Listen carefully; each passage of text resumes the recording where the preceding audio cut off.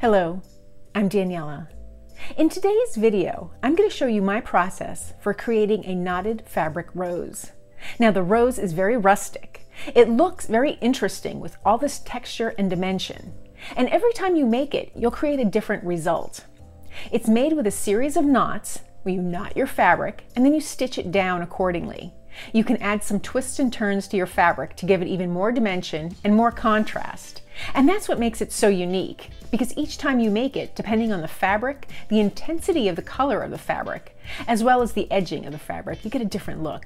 And you can use ribbon just as easily as a strip of fabric. So here's my process. So here's the knotted rose, and I'm going to show this technique in class today. Here I created it on a block for a Stitcher Square project, and I'll link to that video below. But it's just an interesting textured rose. There's some dimension, and you get a lot of effects from it. You can make it, this is kind of an organic shape, but you can make it perfectly round, oval, square. It has a lot of possibilities, but what's most interesting is choosing the color of fabric or the pattern really makes it pop, stand out, and really become an element to your piece that's really interesting and intriguing. And it's a very simple process to make. It just takes a little patience. So now here are two other versions of the roses, and they each have a leaf with them. This one's completely done in neutrals, so it's just kind of muslin fabric and then just a neutral fabric. And I can use this in my work. And the beauty is I can make these ahead of time, have them in my stash, and use them as I like. And they also make very interesting pins for hats or, for your lapel. And here's another one that I did with a muted pink fabric, and then I have this beautiful dark green fabric for the leaf. So the process is really simple. You take a long strip of fabric. This is about 1.5 inches wide, and it's about 17 inches long. And I have just the end of the fabric here. I haven't even cut it off yet. Whatever size fabric you use, so for a bigger rose, you'll use a larger piece. For a smaller rose, you'll use a shorter piece. But I always like to start with more fabric than I expect to need. I might actually wind up using it all. It's very deceiving because once you start knotting the fabric, you use quite a bit of the fabric. Now there are many ways to do this. You can just create your knots as it is, but I like to take my fabric and just fold it. Depending on the width of the fabric, I'll either fold it in thirds or in half. So if I fold it in half, I just fold it like this. But this is kind of a wide piece, so I'd like to just fold it a third and then fold that third over. And I'm not going to knot it or stitch it just yet. I'm just going to go across the entire length of the piece, creating those folds just to kind of train the fabric. And I just finger press them here. It doesn't have to be perfect. You can use an iron by all means if you like that nice, rich, crisp edge, but it's not necessary. This is kind of a rustic rose, and we're just trying to create a little guidance for our fabric, a little memory for it to take for when we actually do our stitching and our manipulation. So once I go across the length of that fabric, just pressing it down, just to give it a little memory to what we're going to use, then I can start my knotting. I like to start at the end of the fabric that I know is going to be the center of my rose. And in this case, it's going to be the end that doesn't have the edge. So I just take my fabric, and again, I hold it down in position where I folded it, whatever fold that is, and then I'm just going to make a knot. And I make a large loop, feed it through, and then I guide that knot towards the end of the fabric. I want it to be right at the end with just a little piece of fabric sticking out. So there I have my first knot. And so now I know that this is a nice long piece of fabric. I'm going to knot it throughout the piece, and I'm exponentially going to increase the distance as I go. And by that I mean my first knot is here, very close to the edge, only about 1/2 inch from the edge. My next knot, I'm going to try and keep maybe 3/4 inch from that previous knot. And while I'm making the knot, if my fabric unfolds, that's okay, because that adds more texture. But I like to start out by just working it into that fold that I started with in the first place. So now I'm going to create my next knot, and I'm going to eyeball it and try and go maybe 1 inch or so from the last knot that I put down. So I'm just getting a little larger spaced with each of my knots. And I like to really make them nice and snug. as I go. But the width of the knots and how tight you make them is completely up to you, and it's completely subjective.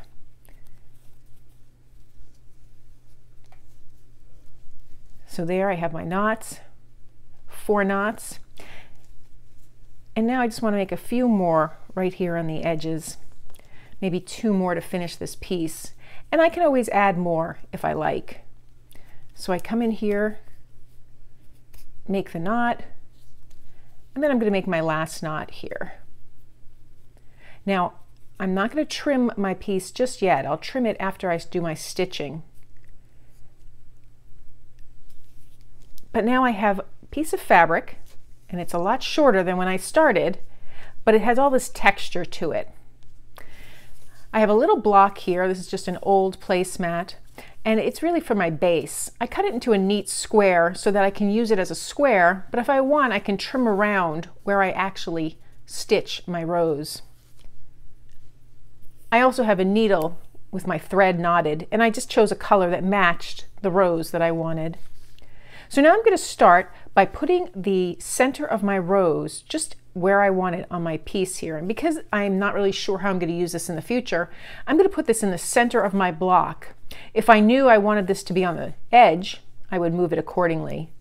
But I'm going to take that flat piece of fabric, put it down on my placemat here, my little quilted piece of fabric.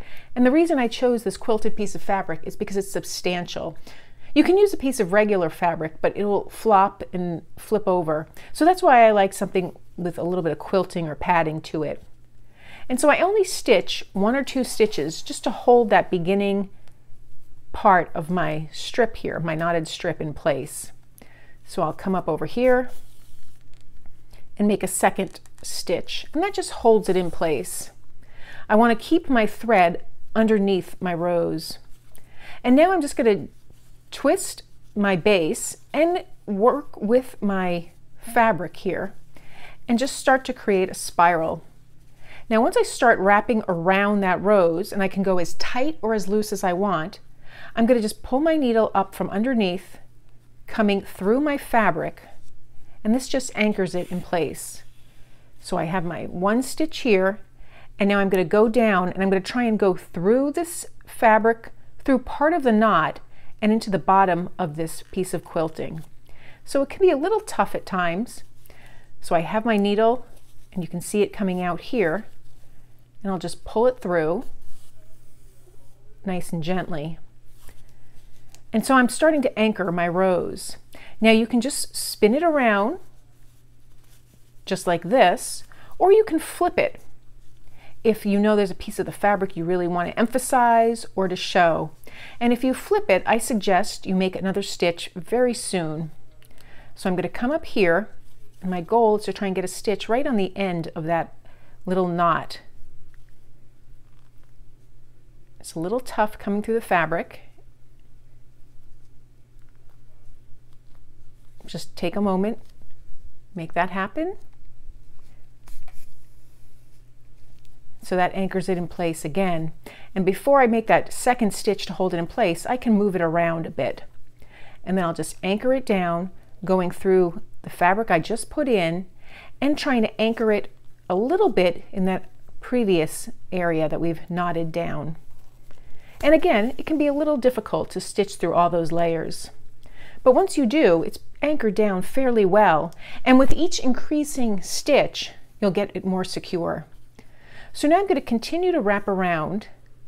I'm going to just twist as I go, playing with this fabric here to get the look that I want. So I'm going to come back in, I'm going to make another stitch before my next knot because I'm happy with the way that's starting to look, going down through all that fabric. And then I'll show you on the back, I just have all these stitches. Again, I'll start spinning it around. And when I make that spin or that twist in my fabric, I like to come up here, come up through the fabric, pull it snug, reinforce that twist that I made and make that stitch go down through that twist. And if you want, you can do additional stitches. You don't have to do just the one stitch if you're feeling that it needs a little more anchoring. So I'll come back here and make another stitch. Now, because I chose this red thread and this red fabric, you don't really see the stitches. You just see all this texture that's coming across because of the knots and the twisting of the fabric. If your knots are too difficult to go through, you can come up just beside the fabric like this and just anchor back down into your knot as if you're doing a couching stitch. And that's another way to hold it in place. So I continue with my twisting, and I could stop at any point when I'm happy with the size and the shape of this rose. Because I'm doing it on camera, I'm going to continue to get a larger rose, just so you can see the repeated motions and the steps that I go through. Now this fabric, the nice bright red, and this thread look really classic, like a classic rose, and it's quite lovely. So I'm very glad that I'm continuing to make it a nice large rose. I don't have an idea of how I'm going to use it in my work just yet, but it gives me a lot of options. So now that I'm coming to the end of my fabric, if I decided that I really wanted this rose to be larger, I could just stitch this down, grab another piece of fabric, and continue, and you wouldn't really know that. You wouldn't know that it was multiple pieces of fabric. I'm quite happy with the way this looks. So before I do my final stitches, I want to trim off this white part of the fabric. And now I'm just going to come in here and make my final stitches to hold it in place, to really anchor it down. I like to do a few stitches first to anchor it down, and then I can come back in, and if I want to flip up my edge, I'll come back in and flip that up. So now I have a cute little rose here. Because of the print of the fabric, I do have little leaves that show underneath, and that's kind of an interesting effect, as well as this little red flower underneath. I'll knot the back with this thread because I'm no longer going to use the red thread.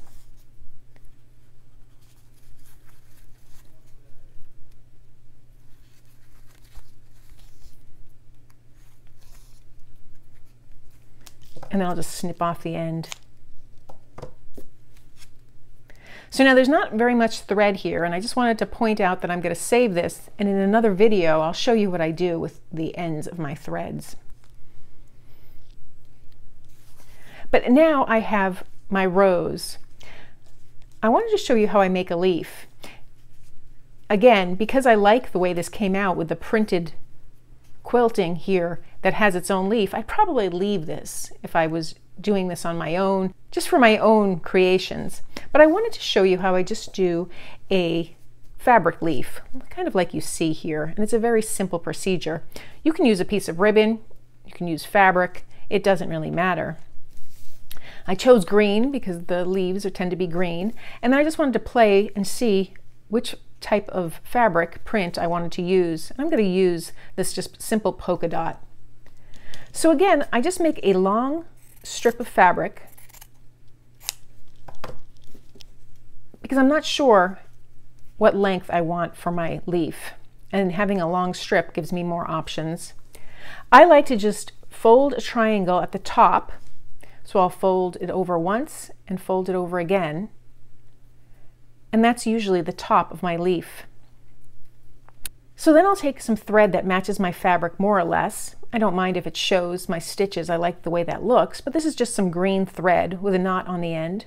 And I'll go in and come up from behind, catching all those layers, and I'll make just a few little stitches, just enough to hold it in place. I want to hold this triangle closed. I'm not trying to make a perfect triangle here. I just want my leaf to come to a point. So once I have that point all stitched, I'll come around and just press my fabric in. This way there aren't raw edges, which I don't tend to mind the raw edges anyway, but for this particular process I like to have just a thin leaf. And now I'll just stitch a few stitches right down the center, just running stitches. I make them a little larger as I go because I like to pull this stitch when I'm done to make the fabric ruffle. So I'll do one more stitch here, and this is a very long leaf. I wouldn't use it this long. But now that I have my stitch from the top to the bottom, I'll just come in here and pull each stitch. And as you can see, it pulls the fabric and kind of ruffles it. And I like that look.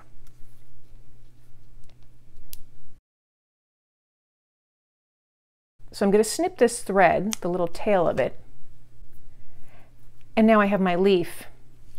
And now I can decide where I want to put it. Once I have it ruffled to the point that I like, I'm going to take this thread and end my leaf. So I'll just come up here, make a stitch, and go over it one more time. And I change the direction of that stitch.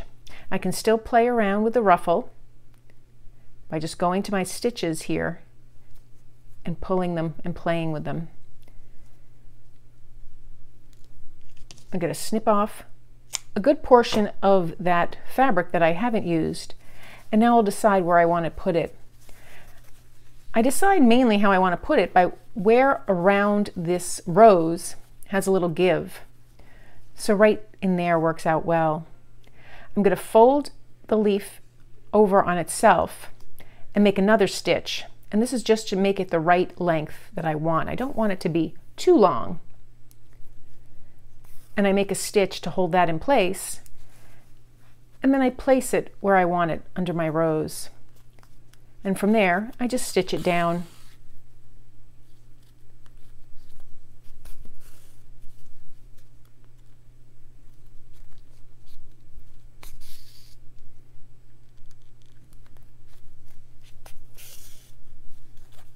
And I'll do one more stitch over here.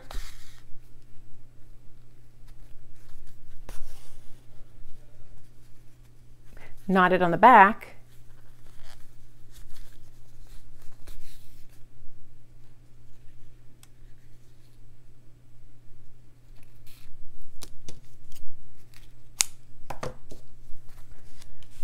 I could play around with this leaf further by scrunching it up and then making a stitch exactly how I want it. So that's why I make the leaf much longer than I intend to use, because it gives me a lot of options to how I'm going to play with it. So I just stitch it down in a couple of spots, knot off the back,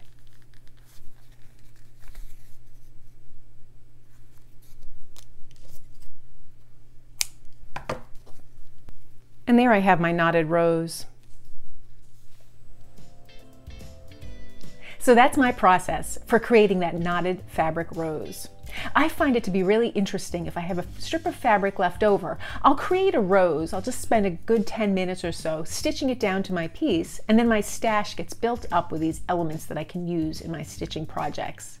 I hope you found this video helpful, and if you did, please give it a thumbs up and be sure to subscribe. Thanks for joining me today.